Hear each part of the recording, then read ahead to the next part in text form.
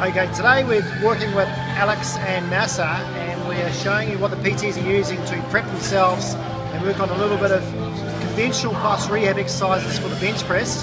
So we're going to start with Masa now. Alex, just run us through what's going on here. Okay, cool. So we've hooked up a power band to create some resistance on the bench press, so that when we come in and unrack the bar,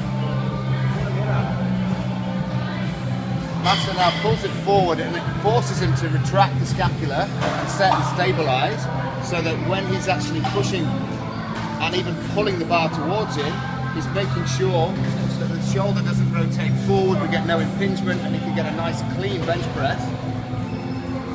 Yeah, this is really good. Upper shoulder activity or any hinging forward of the shoulder joint. Yeah, this is really great stuff.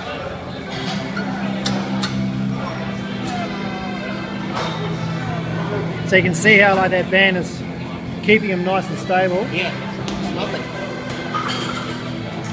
It makes a lot better movement through the joint. And also at the same time he's wanting to try and do that external rotation torque.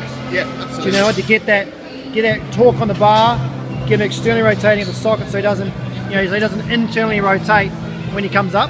Yeah. And we're still using the power band here. Got a bit of load on now.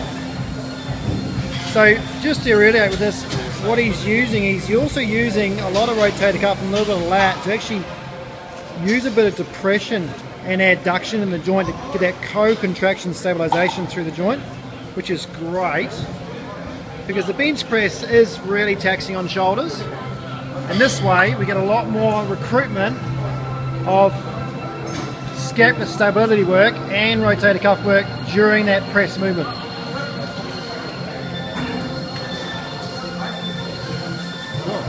Much easier to maintain that external rotation even at lockout, because it forces you into doing it with the use of the power band.